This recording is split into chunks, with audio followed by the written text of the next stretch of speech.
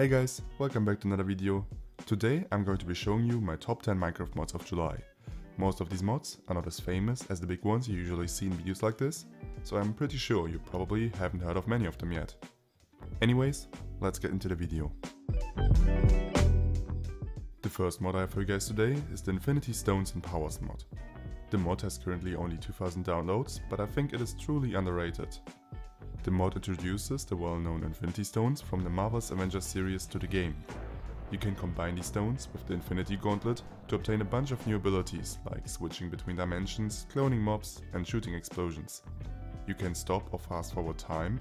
If you combine those stones, you can even erase half the mobs around you, simply by right-clicking.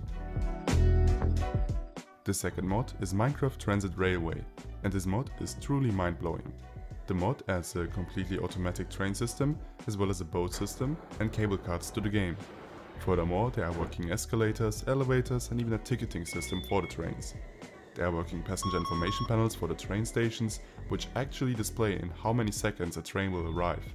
Additionally, there's a large variety of blocks you can use for building your realistic train station, like trash cans, a ticket shop, ticket processors, ticket barriers, and even customizable route signs which show your actual route network with your own stations. And as I already indicated, all of this is customizable. You can name your own train stations, change the routes, switch the frequency and so much more. I highly recommend for you to try it out. The third mod on our list is Mutant Wolf. The mod includes a new mini-boss called Mutant Wolf, which has 75 hearts and deals 10 damage per hit. The mob drops bones, gold, and there's a rare chance of getting a special Mutant Wolf armor, which is better than netherite armor. You can summon the boss by killing a wolf while holding a bone in your hand. Our next mod is Alcocraft, and this mod is a perfect addition for everybody playing with a vanilla styled mod pack out there. The mod adds a new plant called hop, as well as a new mechanic to brew and drink alcoholic beverages. There are 12 types of drinks available, which will give you a variety of effects.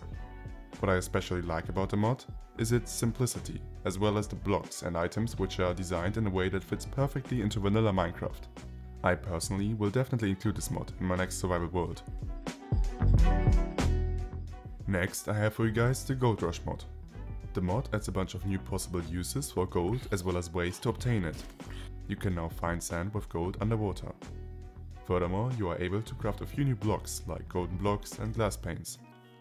Finally, the biggest feature added by the mod is a golden golem mob, which can be crafted using gold and which will fight zombies, skeletons and spiders for you.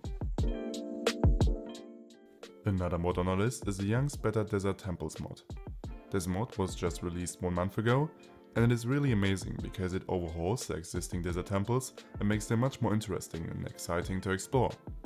The temples include now a variety of new puzzles, traps and parkour challenges. Moreover, the loot you'll find there is also much better than before. Next we have the Ogres Community mod. The mod adds a new mob called Ogre, as well as tents in which this mob spawns into your world. These mobs are passive, so they won't attack you unless you attack them. They drop skin and bones, with which you can craft special tools and armor. Our next mod is the Pretty Beaches mod. This mod adjusts water physics when digging sand near water, in an attempt to prevent ugly appearances of flowing water. So if you are digging sand near water, you don't have to worry about ruining the whole environment anymore. When sand is broken next to water, instead of becoming flowing water, it becomes a full source block. I honestly think this should be a feature in vanilla Minecraft. The Ranged Wireless Redstone mod is a pretty simple mod that adds a wireless redstone transmitter and receiver, allowing redstone signals to be transmitted wirelessly. I often wished for this feature in vanilla Minecraft while playing survival.